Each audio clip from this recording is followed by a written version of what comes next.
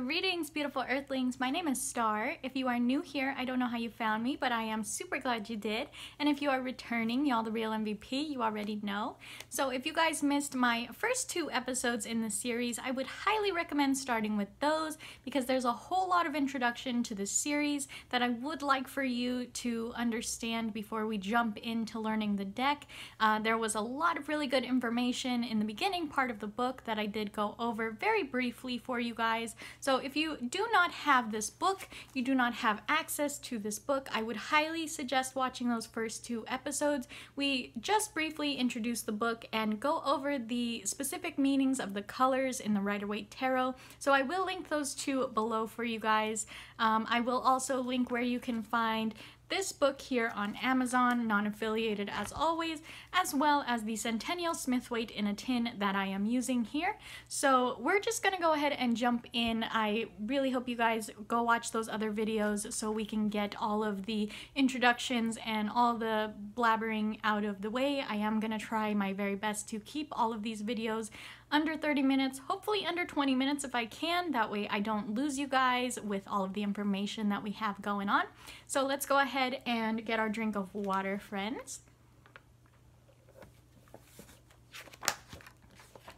Okay, so if you guys haven't seen this yet, this is a series that I am very excited about. I have been cooking this up for quite a while, and I'm so excited to finally get started because I have really wanted to be teaching tarot on my channel, and somehow I just got kind of mixed up in being a deck review channel. So that was not in my intention, but I did have to learn a lot of tarot in order to be able to teach tarot. So as you guys might notice, there is no background music in this series, and that's because I want to keep this very serious. This is going to be like a classroom type of setting, so I might call you guys students from time to time by accident. I don't intend to. It's just kind of how I refer to this in my brain. I am teaching you guys in this series, so I don't want to get copyright claimed in case Meditative Mind ever decides that they don't want me using their videos. So that's why this series specifically does not have music, and I won't be using music for all 80 of these videos. So I have said this before, if you guys are really bored just sitting here watching them, that's totally okay. You don't have to look at my face, you don't have to look at these cards. You guys can just put it on the background, passively listen if you learn easier that way, and just absorb the information. That's totally fine with me because I understand Zoom learning is not for everyone. So let's go ahead today, you guys. We are jumping into the very first card, the Fool. So actually, in this book, for some reason, they put the Fool at the end. I don't know if you can see that. It's really weird. I've never seen that in anything. They do talk about how the Fool can be the beginning or the end of the journey, and that's not right. That confuses the crap out of me because that's not the 22nd card. But for the purposes of, what's the word? Continuity, we're going to use the Fool as the beginning of the journey, okay? Because every deck uses the Fool as the beginning of the journey. That's why there's a 0 on it. So I'm gonna go ahead and show you guys. I don't need to hold the whole deck. I'm gonna show you guys the Fool. So let's take a good look at the Fool. And if you guys remember from my other ones, I don't know if I just said it, this is the Centennial Smith-Waite. So these colors are a tiny bit muted compared to the normal Rider Waite, but this is the way that Pixie intended these images to be, so I do love the Centennial. So as you see on the Fool, we do have the 0 number here because it is the beginning of the journey. So if you guys have not ever seen the Fool card, if you guys do not have a tarot deck and you are learning here, you can pause the video, take a good look at this guy. We're going to continuously reference him today. So let's get a good look. You guys see there's lots of imagery in there, and that's what the purpose of this series is. We are going to learn all of the little things that are put in that card for the purpose of the meaning of the card. So I know that it's very hard for beginners to grasp the Rider Waite Tarot because there is so much imagery that it's very overwhelming. And I myself am still learning the Rider Waite Tarot all the time, so I carry this book around with me everywhere I go so that every free bit of time I have, I can just reference this, learn a little bit more about the cards. I've already read through it once. This is my second time going through it now, so I do highly recommend this, even if you guys get to the very end of the series and finally decide to buy this book.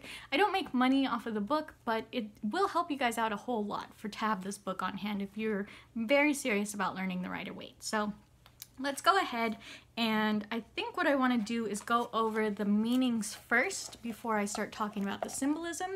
So as you guys see here, this is what the book looks like. We've got this big chunk right here. You got all the numbers over here pointing to the hidden imagery. Then you've got these different meanings here. So if you guys want to hear all of this fun stuff that's hidden in there, you're gonna just have to stick around, or you can fast forward through it. But I would like to get the meaning of the card out of the way first so that you can see how the symbolism works with the meaning, okay? So let's go ahead and get another quick drink because I'm already losing my voice. Okay. So the top part here says, the figure of the Fool personifies the openness and indeterminacy. That's another hard part of the Rider Waite, you guys. There's lots of big words in here. So lots of stuff even I don't know, and I went to college for literature and English, so don't feel bad if you don't know a lot of these words, because I sure don't.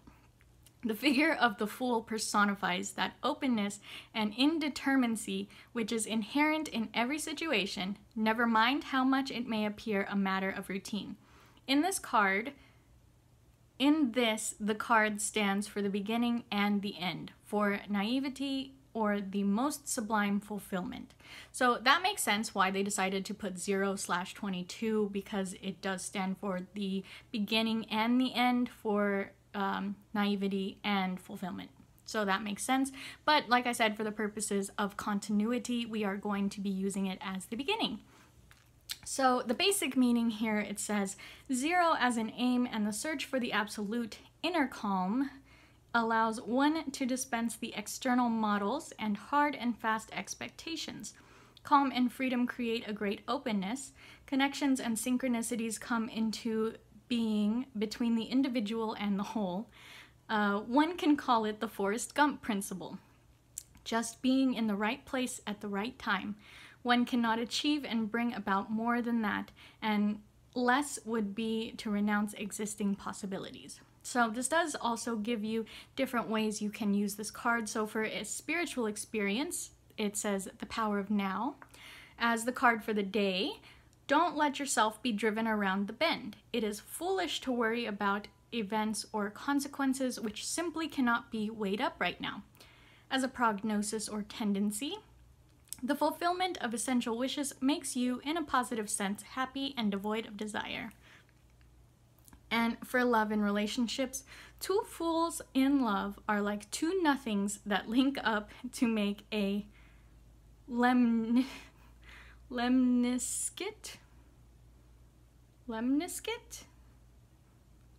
Okay. The horizontal 8, which stands for infinity. Okay, so 2 zeros put together make the infinity symbol. Who knows that that's the word for the infinity symbol? I learned something new today. So for success and happiness, as a fool, it is your privilege not to know the answers and to learn new things. So that's why I thought it was important that we go over that, because as you guys can see, every card has lots of different interpretations, and it did say that in the first video that every card has multiple interpretations. So let's quickly go over the 10 important symbols that are in the Fool card here. So the first one is the figure's position or pose. So I'll hold this up for you guys while I'm reading so you can follow along with that if you so choose. Open with his large wings spread wide and chin in the air, ready to take off and launch himself in the air. Keeping one's nose in the air like that can, however, also be a sign of insecurity and arrogance. Next symbol is the chasm or terrace. So this thing that he's standing on here. It is impossible to say whether the Fool's next step will take him over the edge to disaster or simply to the next rock. This can help us to concentrate on the moment. This next one is the red feather. Can you see that there? Don't look at me. The red feather that's on his hat there. I didn't even notice that, you guys. There's so much in here. So we're looking at his little feather there, okay? The flame of life and joy. Vital strength, potential, vitality. The red feather shows the liveliness of a person's soul and heart. The next one is the white dog down here. So an alert watchdog, either the fool himself is awake and aware in the intensity of the moment, or the dog calls a warning and shows what the human next to him has missed. So the next one here is the blue and white mountains, which is this right here. Honestly, I thought that was water, so that's really good to know that those are mountains. Can you guys see those? It represents nirvana or ice age. As a fool, one is happy and without a care. In other words, one has already found paradise, or the old suppressed problems have taken the upper hand. Take concrete wishes and fears seriously. Next one here is this yellow sky. And remember, I told you guys in the colors video, they will differentiate between yellow and gold for you. You don't have to put too much thought into that. So the radiant sun, but also sensual desire of envy. Danger. Getting too close to the sun can mean a great fall. Positive.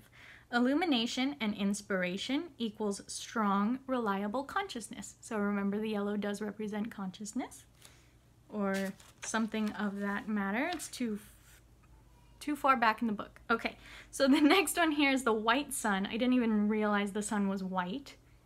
Jeez. Together with the white rose and the white dog. I don't know if you guys can hear that. Negative. Colorlessness. Naivety. Mind gone blank. Positive. Nirvana. Completion. Cleansing. The mind is void without identifications and attachments, also symbolizing liberty. The 0 point, which is the number here. The 0 warns against life that turns out to be a waste of time and effort, against unused talents. On the other hand, the origin of a system of coordinates equals a reference point for all the rest equals the absolute. The yellow boots. You see his little boots there? Little yellow boots. Positive. The fool goes his way with self-confidence. Every step is taken consciously. Yellow means conscious, remember? Negative. He seeks his way with his feet instead of using his head and heart. What the head has forgotten, his feet must fetch. So I think that's why we got the yellow here behind his head as well as his feet to symbolize that, as well as the 0. That's beautiful that that comes together like that. And the last one is the bundle on the staff. So this little thing back here. The burden that each of us has to carry.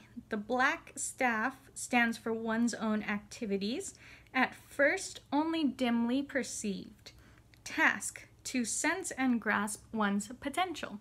So we also do see here, he has a really tiny little bundle there. He doesn't have much, right? He's given away everything in his life, and that's all he's got with him. Maybe some snacks, maybe change of underwear or a toilet paper roll or something. You know what I mean? It's tiny, tiny. And that's also talking about that naivety, that willingness to throw everything away and start a new journey, that looking forward with arrogance, that willing to step off the cliff to a new beginning, right? So I did recognize that we have the white rose here with the white dog and the white sun. Those are all right next to each other, also with the white mountains. However, they talked about the sun and the dog, but not the rose. So I guess, you guys, that rose has no importance other than to symbolize that innocence and new beginning with the color white. So I really hope you guys took some of that in, because I know I probably talked really fast and I'm trying really hard not to. I know I do have a tendency of doing that when I'm doing a lot of information, that way I don't trip over my words. So I'm really, really sorry if you guys had to pause that and try to take notes. I don't know that many of you guys are going to be taking notes to keep up with this, but you know, just for the sake of following up. So this is probably what these videos are going to be like, and I don't expect these videos to get a lot of traction because of the fact that these are going to be very boring, very stale, just walking through the cards. But I do think it's very important to have a platform on YouTube for somebody to walk you guys through each card, through all of the hidden symbolism in each card, because every video I've ever found on YouTube talking about how to learn tarot just gives you tips and tricks and does not walk you through things. They'll just basically say things like everything in the card has a meaning, and then they won't tell you anything about it, or they'll tell you one or two things. So if you guys are here to learn and you guys do follow this series in succession, I praise you, because this is going to be real hard for me to get through watching back. I know I do watch all of my videos after I post them to see what worked and what didn't in the ways that I was talking, so I already know that this is going to come off really boring. There's no music, it's just me talking for 20 minutes straight about information dump. So that's why we're doing just these quick little bite-sized videos for you guys, so that you can really concrete that stuff into your brain. Go back and watch it if you need to. Please, for the love of everything good, do not try to binge watch all 80 videos once I have them all posted. That's gonna hurt your brain. If you guys ever need to reference a specific card or a specific color or things like that, feel free to go back through these videos, but please don't try to binge watch any number of them. It's gonna hurt your brain real bad, because I can only do a couple of these cards at a time before my brain really starts hurting. It's a lot of information, okay? So I really don't want you guys to feel bad if you can't watch these as they come out and you have to take your time with them. I totally understand, and I'm not really going to be looking at numbers on these videos. It's the other ones that I put just more effort into making that I will be watching numbers on. So like I said, take your time with this. Please, please, please, beautiful humans, be kind to yourself when learning.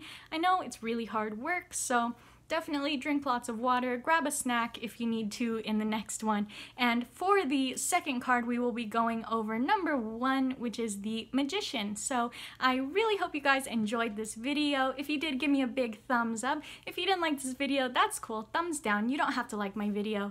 And yeah, I really hope you guys have a beautiful, wonderful day wherever you are when this video reaches you, my friends. And I can't wait to see you in the next one for the Magician. Namaste.